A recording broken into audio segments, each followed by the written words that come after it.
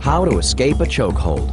If someone wraps their arm around your throat from behind, this technique can help free you. You will need martial arts techniques. Step 1. Using both of your hands, grab onto the arm that is choking you. Step 2.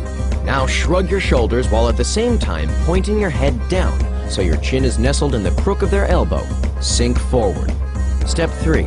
Swing your leg, the one that's on the side of the arm strangling you, behind their leg and hook your calf around their calf. Make sure you really trap their leg with yours, as opposed to just lightly placing it behind their leg. Step 4. Make a sharp 180-degree turn in the direction of the arm that's choking you, and then pull the assailant across your body. Step 5. Make your getaway.